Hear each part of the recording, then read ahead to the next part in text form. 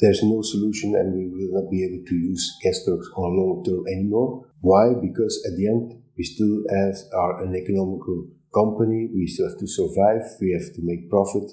And with every mileage today that we drive with the gas trucks, we lose money. This solution is not so difficult. The government has to understand that we are looking to the future and we all have the responsibility to reduce CO2, but we have to do it on different levels and with different kinds of energies. And let all these different kinds of energies develop in their own way.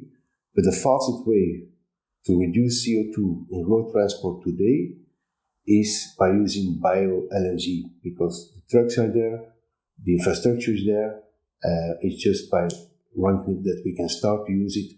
And of course, an important element is we have to make sure that the gap between the standard polluting solutions is not too high, so the market can accept the supplemental cost for this.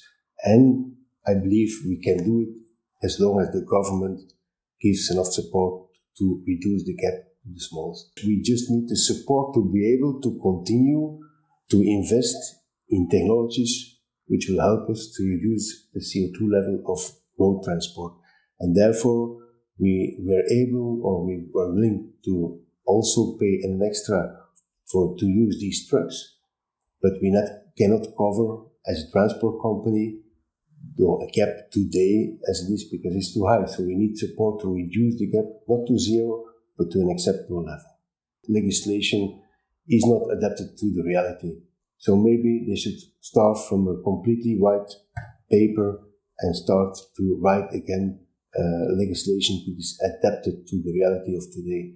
And that helps also the transport companies to make the right choices to assist the market in this strive for CO2 neutral transport.